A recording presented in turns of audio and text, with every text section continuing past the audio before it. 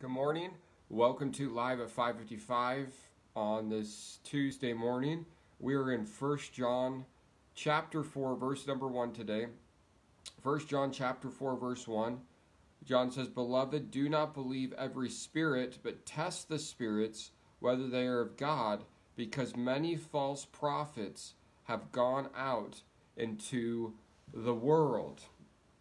If you remember back in chapter 2, John spent quite a bit of time talking to us about false prophets and false teachers that have come into the world.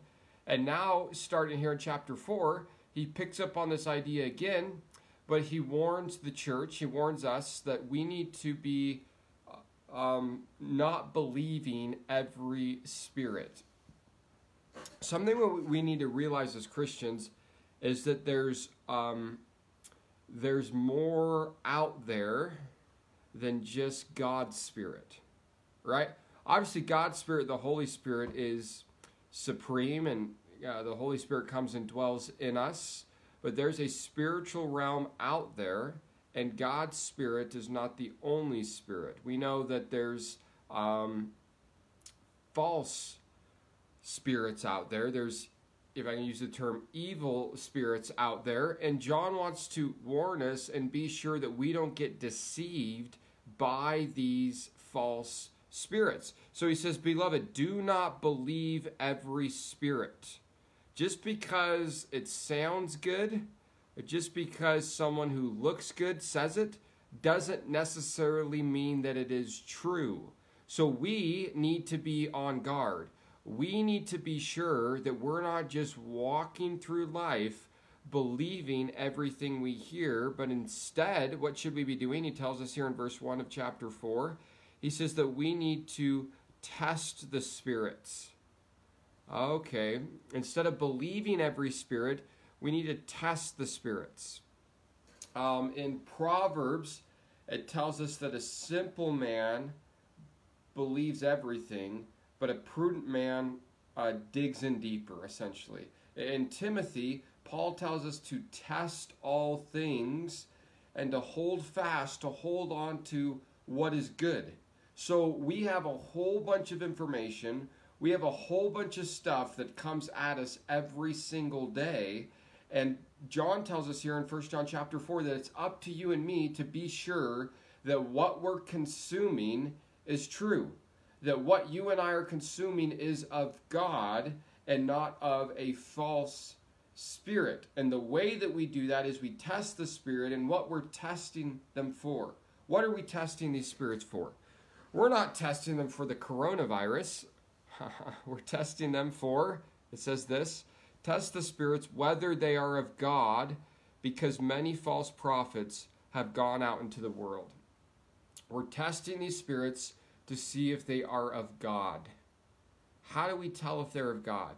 What do we use to figure out if what we're consuming or what we're hearing or what we're being fed is actually from God or not? We use God's Word to figure out if the message that we're receiving from whatever lines up with God. So we use this as the means to judge, to test what's being brought to us. Okay?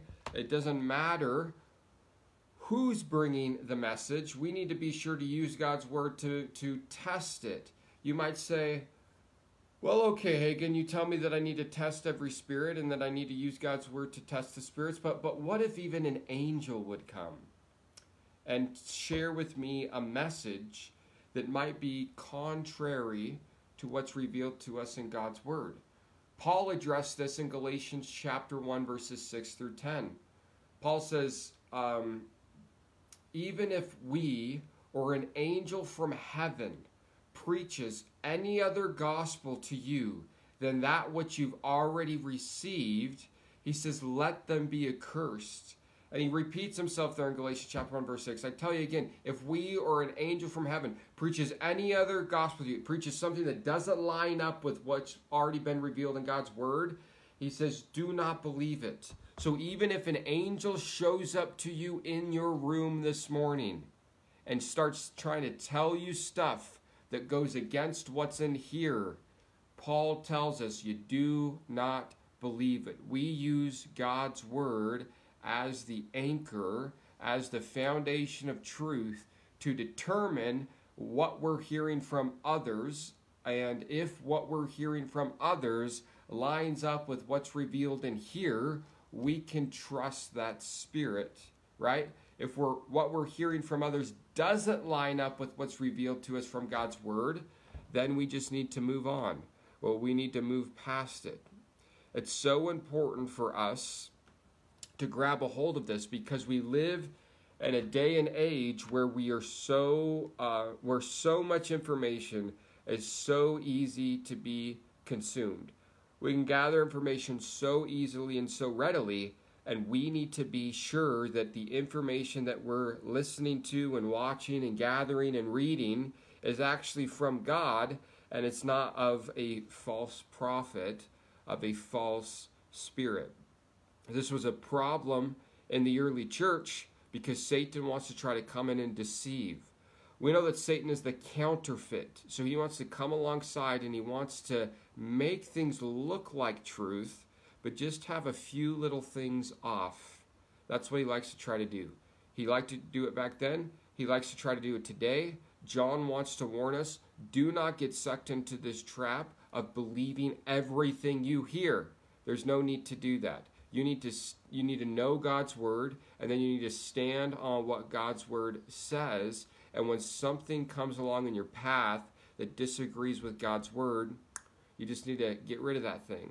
You need to move past it. You don't need to be entertaining it because it's not from God. It's from a false spirit, a false prophet. It's what we would call a false teaching. John wants to be sure we understand that because it's so easy. I see so many Christians that get sucked into this kind of stuff. They start watching these weird guys on TV.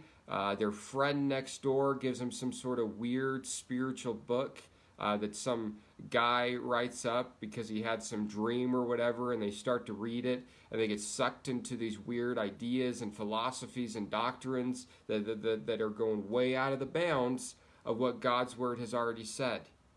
Man, we just need to be a type of people that's like, here's the deal. If it's not in here, it's like, I'm not really interested. That's great if you had an experience and you want to write a book on it, and that's cool, and maybe you could even read it if you're really big into reading. But at the end of the day, we can't be building truth off of other people's experiences. The only thing that we can grab a hold of to what we know to be true is God's word. And like Paul told us, test all things, hold on to what is good. Because there's a lot of stuff out there that's not good. So when you find stuff, when you've tested stuff and you find out that it is good, man, you want to hold on to that. Because that's important. That's special. So that's what John is encouraging us with this morning. Beloved, do not believe every spirit, but test the spirits, whether they are of God, because many false prophets have gone out into the world. And John does not want us to be deceived. Just a short one this morning. Want to be sure we understand that. We'll continue on here in chapter 4 tomorrow as he deals with this idea of false spirits, false prophets, and true spirits, true prophets. So let's pray. Heavenly Father, God, thank you for this day. God, we thank you for this Tuesday morning that you blessed us with. And God, we just ask that you would be with us. And Lord, today as we read stuff, as we listen to things, as we consume different things, Lord, we're going to have a lot of information come our way. And Lord, I pray that we would test all that stuff. Lord, that we would use your word as the key to figure out if what we're hearing is true and is of you. So God, I pray that as we continue to gather information, God, that we would be able to use, God, discernment in your spirit and your word to figure out if it lines up with what your word has revealed. If it has, Lord, we know that that can be true. Lord, if it doesn't, help us just to be able to move past it and keep moving forward so we don't spend a lot of time, God, on stuff that's not true. Lord, there's not enough time, Lord, to be spending our time meditating and worrying about stuff that's not true. So God, help us just be able to focus on the truth and be concerned with that. In Jesus' name we pray. Amen. Amen. Hope you guys have a great Tuesday. Tuesday morning worship is happening here in less than an hour at 7 a.m. So stop by the church here if you're out and about, and you can join us for that. Men's prayer is happening at the same time downstairs in the basement. So we'd love to see you stop by if you guys are out and about for that. If not, we'll see you tomorrow morning, Wednesday, as we continue on 1 John chapter 4.